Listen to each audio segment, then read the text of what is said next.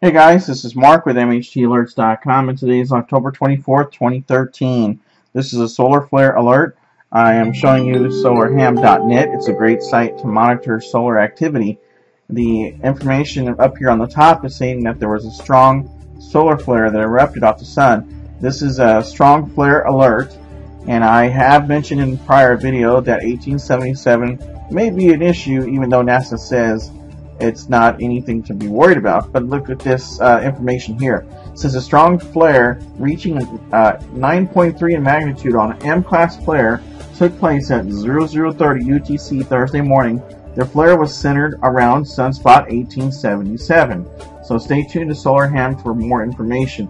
Now, they've got other information about a few other solar flares that erupted off the sun, but we're still waiting for the M9.3 information.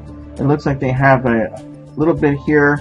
It says a faint coronal mass ejection, or CME, appears to be leaving the sun following the M9.3 flare event when viewing the latest stereo ahead COR2 imagery. It is possible that there will be an Earth-directed component. This will need to be confirmed once new LACO imagery becomes available.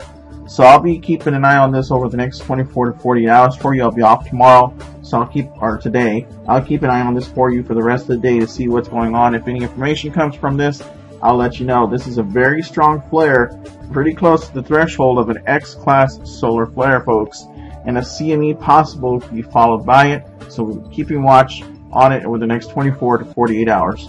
Stay tuned for the latest information right here on MHTAlerts.com/space weather. Thanks for watching, stay alert, be cool, and have a nice day.